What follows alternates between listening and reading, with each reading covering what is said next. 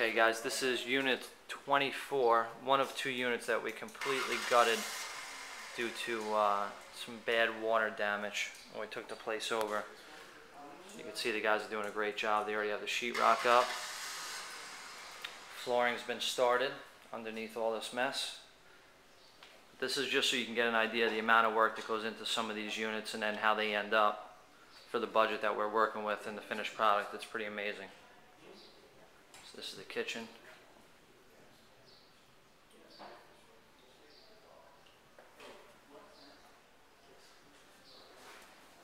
Okay, I'm going to take you through. Bathroom's completely gutted out here.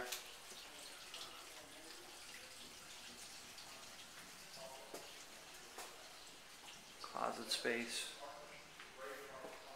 And 3 bedrooms again. Oh, this one is a 3-bedroom. Okay, you see these are garden style apartments.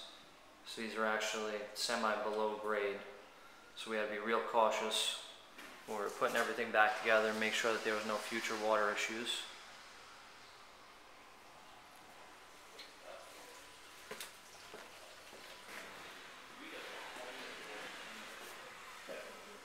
See the interior common area. When it's done, everything will be all new flooring, all new lighting, new paint. You walk up the steps, that one room on the right that doesn't have a door on it.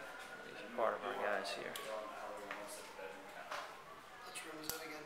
On the second floor, the first door on the right, it's just a doorway, there's no door on it.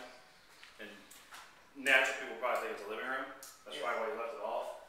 But our people want to use it as a section A. The French door's on one side and then The French door's going to the dining room. Yeah. Or whatever, they'll probably use that as 2 bedrooms.